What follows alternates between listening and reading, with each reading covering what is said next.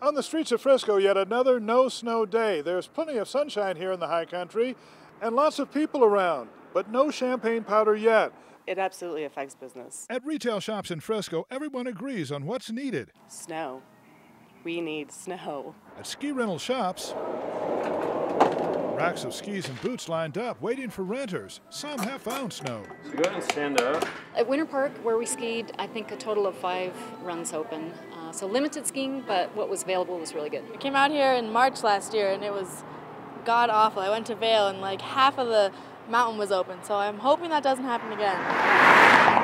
Lake Dillon and other reservoirs were emptied by last summer's fires around the state, and a quick look at any of the vistas will show there is no snow. It affects everything. It's a trickle-down effect. While brick and mortar businesses are suffering, so are ones linked directly to gliding and sliding. I mean, Colorado, you know, it's very rare 2 seasons in a row where it's subpar. Fun seekers up here adjusting sports of choice. No skiing? Let's bike or do some fly fishing.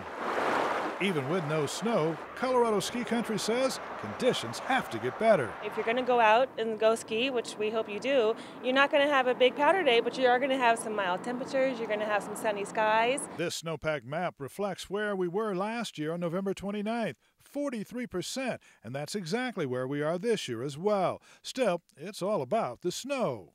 To not have a season like last year would be fantastic. With only half of the state ski resorts open, everyone agrees on what's needed: snow, and lots of it, before the holidays roll around.